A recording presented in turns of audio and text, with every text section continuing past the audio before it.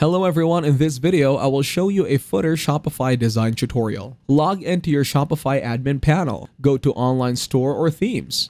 Click on customize next to your active theme. In the theme editor, you will see a list of sections on the left hand side. Look for the section related to the footer. This might be labeled footer section or something similar.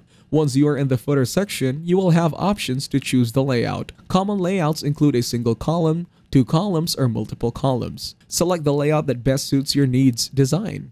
Now you can start adding content to your footer. Add links to important pages like About Us, Contact, FAQs, and etc. Display your business contact details like email, phone number, and address. Include icons or buttons linking to your social media profiles. If you have a newsletter, add a form for visitors to subscribe.